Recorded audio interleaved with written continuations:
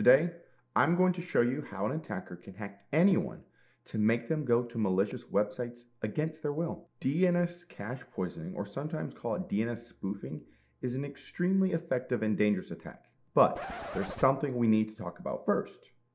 Before we do, be sure that you're subscribed and you've hit the bell notification so that you get notified about new videos. So what is it we need to discuss before we can talk about DNS cache poisoning? DNS. You see, DNS is one of those building blocks of technology that many of us take for granted. And like many foundational tech components, unfortunately, security was not a forethought for DNS. Anyhow, what is DNS?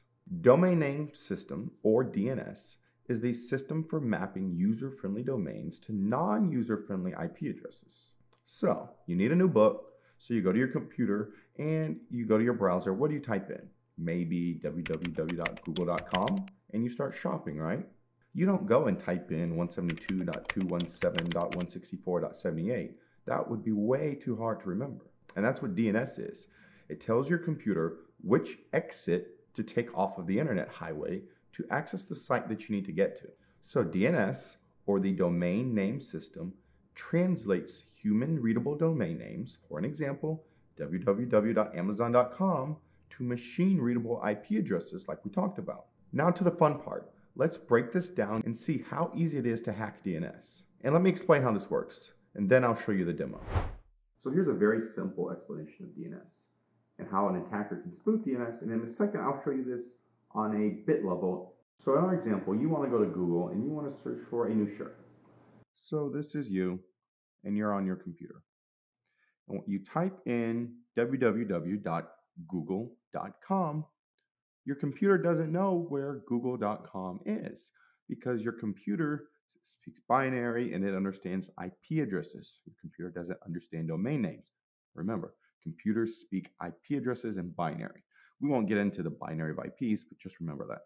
So when you go to search for that shirt, your computer sends a request to a DNS server. Remember, DNS is domain name server. So we have the server. So your computer asks, where is google.com, to that DNS server. So you're looking for google.com. Okay.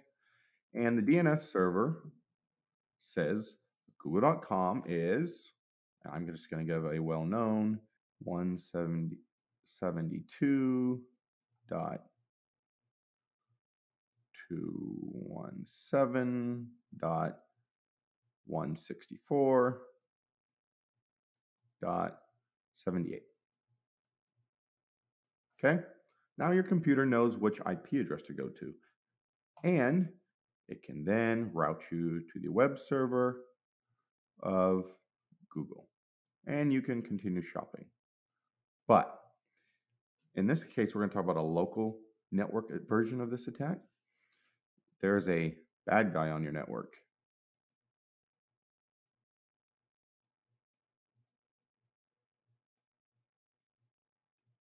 And he wants to send you to his evil website. So what does he do?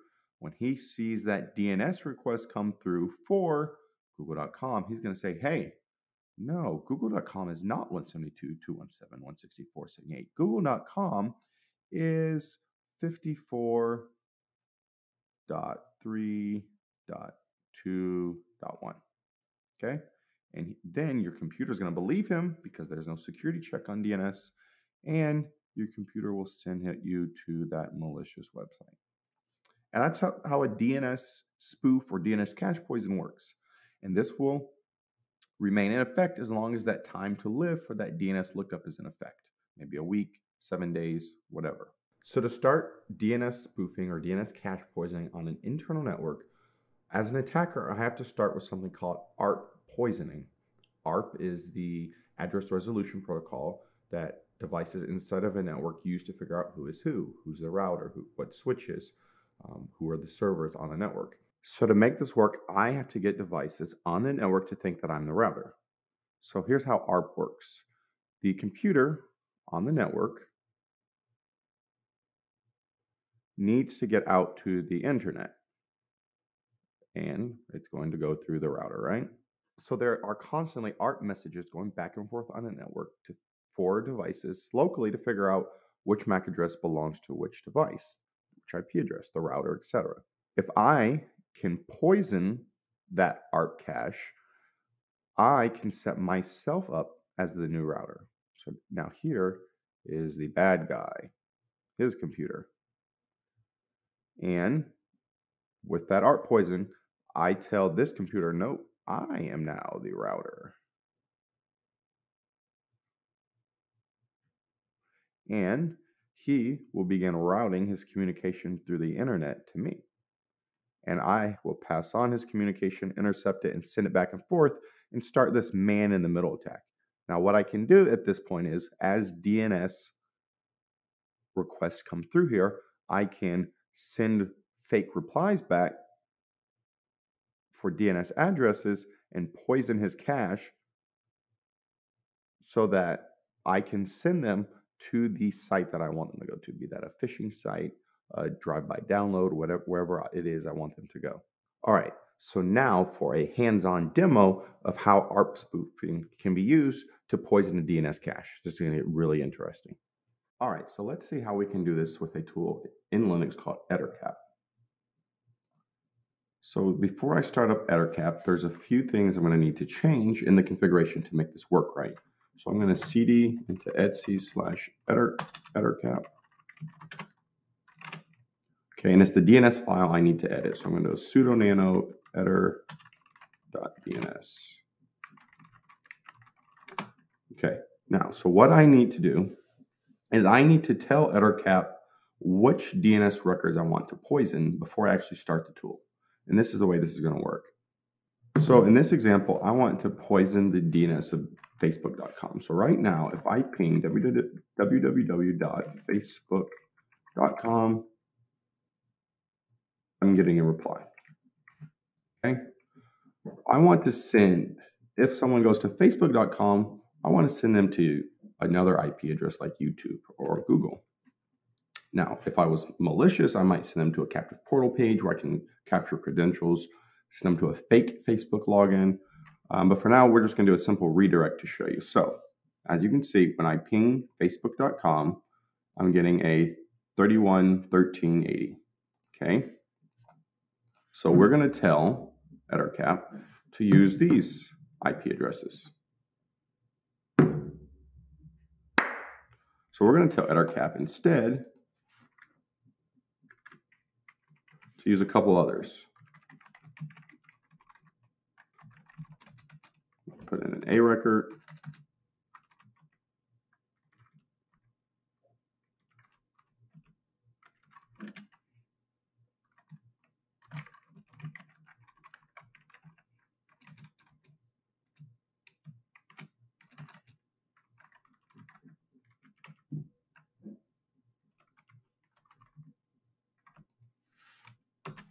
And then just to be safe, I'm going to put in a PTR record as well.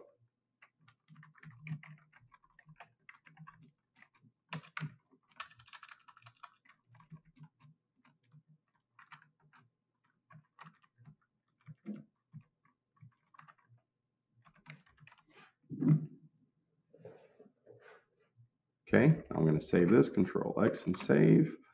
And if I cat eder.dns,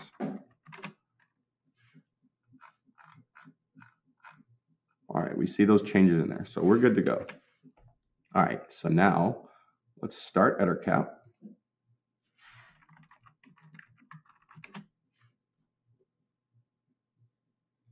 First thing we need to do is we need to identify host on the network that we can target. So I'm going to do a sniff, a unified sniffing. That's the network interface I want to do it on.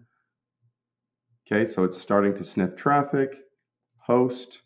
I'm going to scan for host on this local network. Now I have a host list. And I know that 45 is the computer I want to target. So I'm going to right click and add this to my target list. Okay, and I'm going to plugins. I want to manage plugins. DNS spoof I'm going to turn on. And I'm going to do ARP poisoning. Sniff remote connections. Remember, ARP poison is how we're going to spoof this DNS. Okay. And let's give that a second.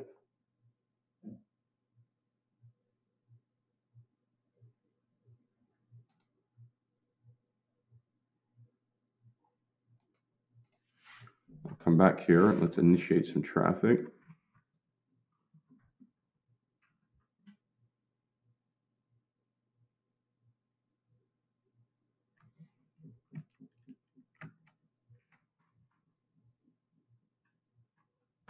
Let's actually flush our DNS. ipconfig/flush DNS.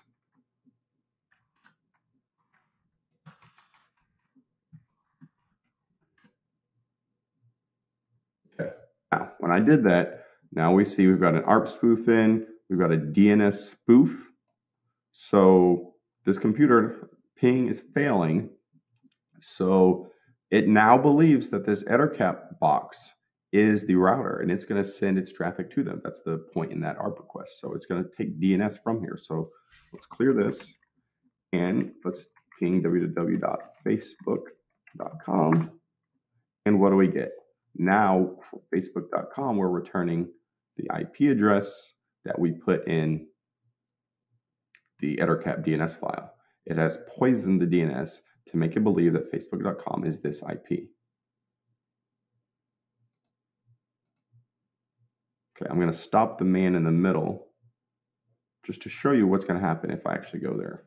If I were to go to that address, it's going to redirect me to 6.216.211.175.229. And where is that going to take me? It's actually going to take me to ebay.com. So I have poisoned DNS to make any request to Facebook to redirect to ebay.com. Now, again, if I'm a malicious attacker, I've done this during pen test. I could redirect you to a captive portal I have set up on network, which you have to authenticate to continue using the network. There's lots of things I can do.